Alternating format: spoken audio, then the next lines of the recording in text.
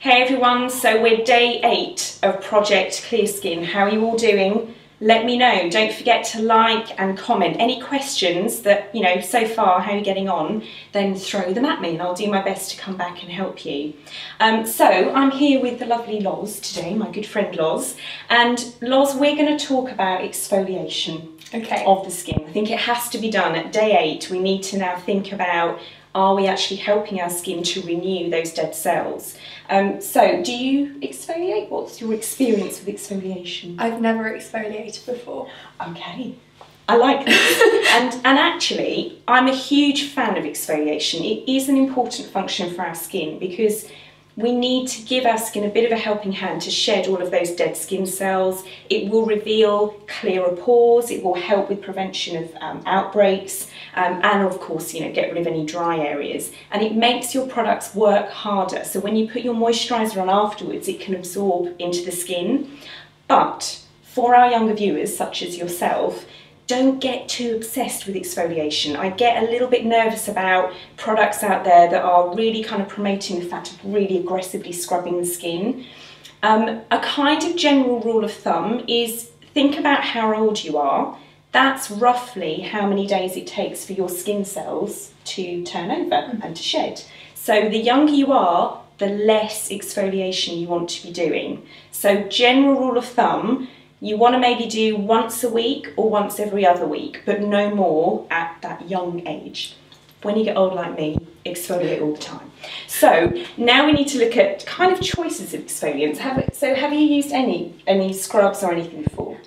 I use my cleanser, but I've never used an exfoliation scrub. All right, well this is good because in fact there are 2 different types of exfoliants. So the first one I'm going to show you an example of is what we call more of a chemical exfoliant. So it uses enzymes from fruit, or have you heard of things like AHAs, like fruit acids? So they kind of dissolve and digest the skin cells. So for example with this one, when you put it on the skin, it just looks like a cream. There's none of those gritty granules.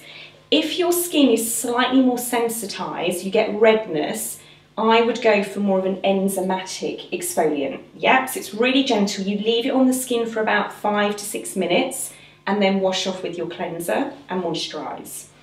If your skin is a little bit more coarse, so by that I mean kind of like more open pores, oiliness, outbreaks, not so sensitive, you might want to go for a scrub.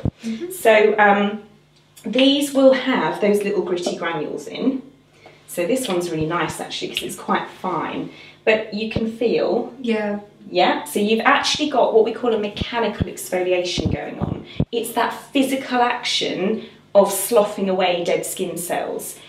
I love these, but please be careful. There are lots of products out there that will have things like nut kernels in, which aren't really spherical. They're very sharp and they will literally, imagine kind of like an ice skater, not an icer, an ice skater on a rink, and that kind of what it does, it literally scratches away at your skin. So if you're going to go for a scrub, look for ingredients that are beads or spherical kind of products, not kind of, nuts and big, gritty, harsh, abrasive products.